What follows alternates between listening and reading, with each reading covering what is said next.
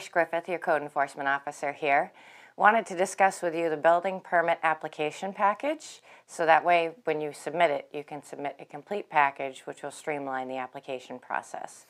When you submit a building package application, of course, the first thing I need is the application, which can be found on our website. You can also come into the office to pick up printed copies, as well as a list of items that should be submitted with most applications. One of the primary things I need is something showing right title and interest to the property.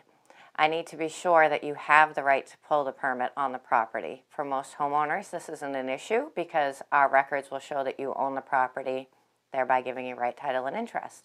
If you're a contractor or you're a homeowner who wants your contractor to pull a permit, I need something in writing from you, whether via email or a handwritten note that is submitted with the package, that says that the person pulling the permit has the right to do the work on your property. Now, if you happen to co-own a property, anybody who has any sort of co-ownership, or if it's in an estate, anybody that has any documentation showing they're part of that estate can submit a building permit application package, but I need that documentation showing that you do have that right. I need a plot plan. When you draw a plot plan, people ask all the time, does it have to be to scale? For me personally, for most building permits, that is not a concern. I just need it drawn out, what you're going to be putting, where you're going to put it on your parcel, and an indication with the notes of how far back your property lines are from the structure you're putting in. I need to have this information to show you're going to meet your setbacks. Without it, I cannot approve anything.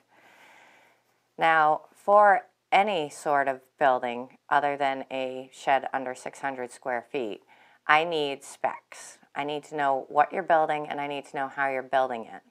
So I need your foundation plans if they are more than just a basic, monolithic slab. I need your framing instructions on what you're going to use. I need to be able to check your spans, make sure that they're going to meet the snow loads and the live loads and the dead loads. So I need to know what lumber you're using. If you have a truss package coming, I understand you don't always have that information readily available. I prefer it up front. If not, as soon as you get it, I need it. Same for LVLs. An issue that I'm running into continuously is for generator applications. I need the spec sheet that shows how far from an opening that generator needs to be placed. I need to make sure with these documents that what you're building is going to be safe for our area and safe for your property.